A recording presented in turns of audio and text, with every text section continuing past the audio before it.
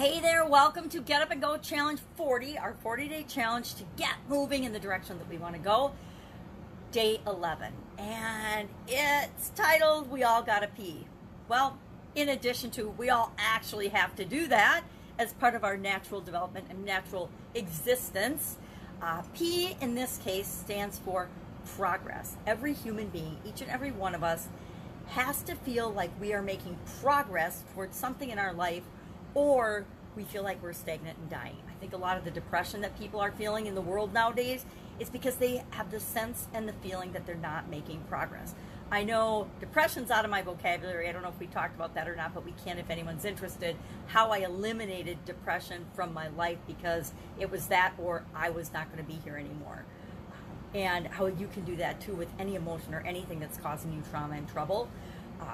But progress means that we're moving towards something in our life. One of my favorite exercises that I learned to determine and look at my life differently and see where I'm going and how I'm progressing. And guess what? Progress doesn't have to be positive all the time. Sometimes progress is negative, and we have to get to a point in our life where we'll make change. Nothing happens. We don't change anything in our lives unless we're motivated to change them. And that usually comes from some painful event or some challenge that causes us to say, no, this is not good enough, this is not acceptable. What am I going to do? What can I do to make a difference, to make a change in my life or in my circumstances or in my situation? Now, sneaking a drink of coffee here, I'm going to share an exercise with you, a very powerful, quick and easy to do exercise, or you can make it take days and weeks, but you can do it in, 20 minutes if you want. I did mine in about less than 20 minutes, and I'll show you and I'll share that with you. But what we're looking for is progress in our life, right? Progress in any area or aspect of our life. Now, I am working on, for this first run through the challenge and the challenge change process, my physical well-being, right? Physical, because if we don't have our health, I honestly believe it's the foundation to all of the other versions of us and all the other aspects of our life.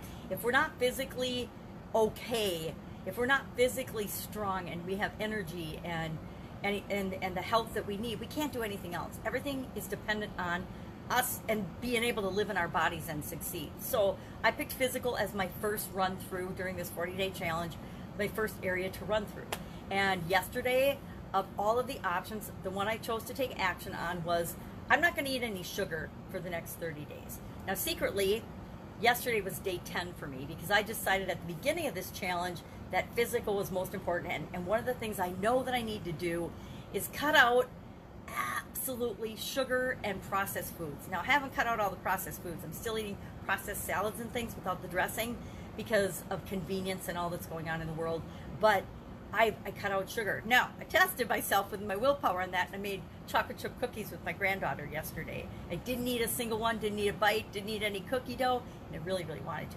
And she had root beer floats for lunch because her dad brought her the fixings for root beer floats, and I was like, I love root beer floats. They're one of my favorite things, but they're so laden with sugar, not even an option.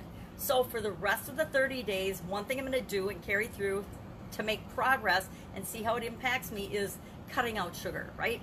Next, I'm going to have to probably cut out salt. But right now, I just picked sugar because I know sugar, my body does not react well and does not treat sugar well. It'll give me that little spike of energy and then I tank and feel like I need to curl up in a little ball and take a nap. So how will I know I'm making progress? How will I know I am moving in the direction that I want for my health, for my physical well-being? For you, it might be finances or it might be relationship.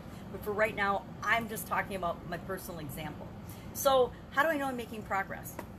Well, part of it is knowing where we've come from. And guess what?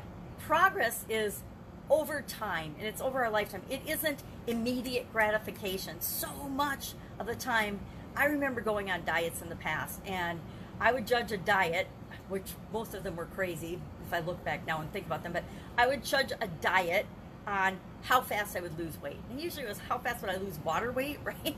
And so it wasn't a great judge of it, but I was looking for the quick result, the immediate gratification. And that does not work long term. Every diet I ever went on, that I went on a diet that wasn't a lifestyle change, failed. It might not have failed immediately, but it failed pretty fast. I remember for my wedding, I had my son before I got married, and so I wanted to lose all that pregnancy weight. And so I got married when he was 10 months old, and to his dad, and I had lost a ton of weight. I even weighed less than I did before I got pregnant.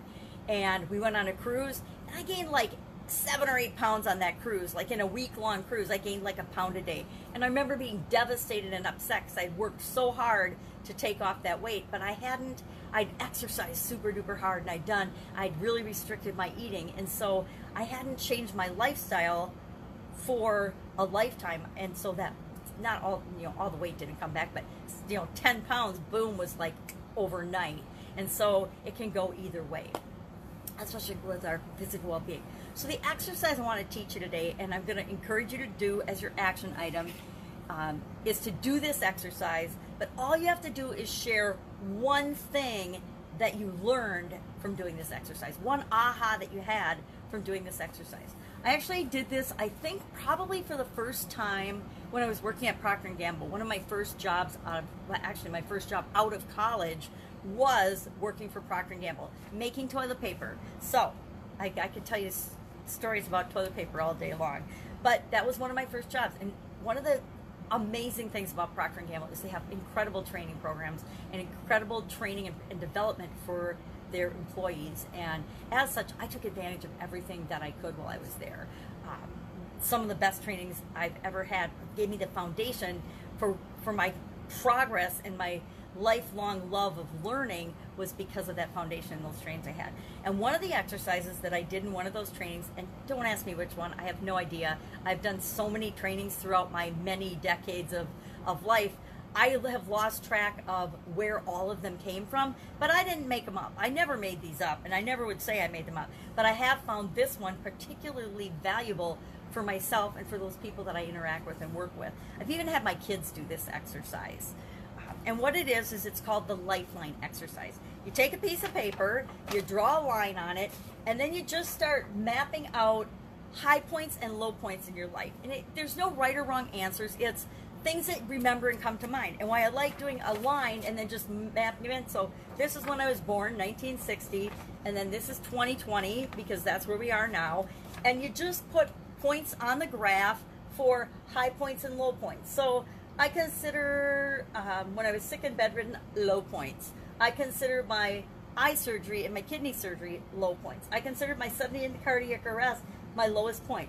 I don't think you can get a lower point than dead. So this is probably way down here, but it's just a quick and dirty picture of the things in your life. And I want you to put on high points above the line.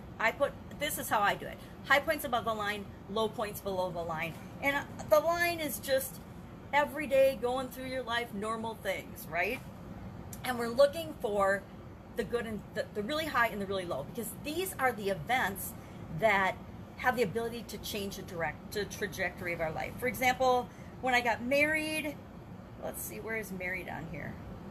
Now, looking back at history, I'd probably make that a low point, but at the time, it was a high point. So we put it where it is on, I guess it is here as a high point.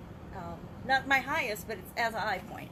So our successes, our achievements, things that made us feel really, really good. Maybe it isn't even a huge achievement to anyone else, but somebody had a huge positive impact on your life. Maybe you met someone and they were your friend for a little bit of time, but they had this huge impact on helping you to increase your confidence or feel better about something or some area of your life and helped you through something. That might be a high point. So just map out the high points and low points. And what we're looking for is the trend of our lives, right? Sometimes if I would have done a trend line, my life would have definitely been going down. Other times, overall, it's going up. And that's what we're looking for. Now, progress can be, I'm going down this road and I'm going to get to some point where I'm going to stop and then make a change. But how far down do I have to get before I'll stop and make a change?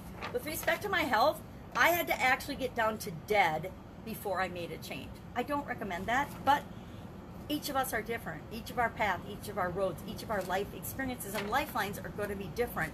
And they're designed uniquely for us. And I know that that seems so strange to put it that way, but every experience we have is a gift. And in that experience, there's a gift and something that is for us in that. And when we look at our life that way, that everything is for us, not against us, it's amazing how our life starts to take off and we feel progress. So today, draw your lifeline. Again, you could spend days and hours. I think the first time I did this, I spent about a week on it. And now this one, I spent about, 5 minutes if that on. Just made the line and started mapping stuff out. Did I forget things? Of course I did. The cool thing about doing this is you can keep this and you can add to it and change it however you want. However, use it as a tool. Every tool we use needs to serve us. It needs to be for our benefit. Some tools are for us and they're painful to go through, but they always serve us and serve me. That's why I have this affinity. I love workbooks. I love workbooks that go with books because that's how I put things into action and I actually learn and really absorb and utilize the information from books and things. So I say I love books with workbooks. But today, this is your exercise. Now we're looking for progress, right? And also with P and with progress, we think about continuous improvement. We think about, are we always looking for ways to make our life better? Are we always looking for ways to make our relationships better?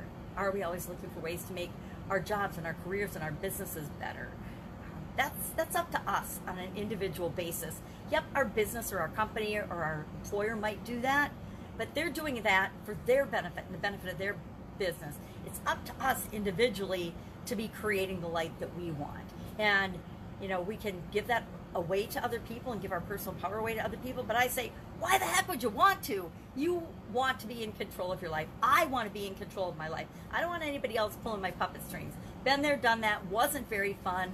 Glad to be out of that ball game. So today, progress. Are you making progress? Just ask yourself, am I making progress in my physical well-being and health? Well, I wasn't, and so that's why I said this is the one I've got to work on. I felt like I was stagnant, and actually I felt like I was going down, down, down, down, and I knew I was because my clothes were getting tighter. I was feeling sleepy and tired in like the middle of the day playing with my granddaughter. I was like exhausted and falling asleep on the couch when we're playing a game, and she's like, I win, and I'm like, well, you win all the time because Grandma's not paying attention. She wins all the time anyway. She's definitely got the winning bug going on right now. So we're looking for progress, continuous improvement, moving our life in the direction we want to go. So that's our exercise for today. If you have any questions, hit me up in the comments below. Just ask and get excited because tomorrow we are going to wrap up this framework and foundation.